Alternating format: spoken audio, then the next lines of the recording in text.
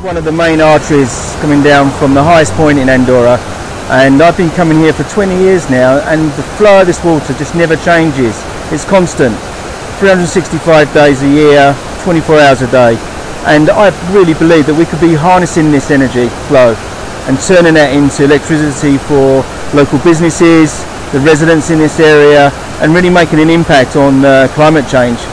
I know it's nature, but I'm sure we could probably put a system in that doesn't affect the nature and the environment, and it's a natural solution.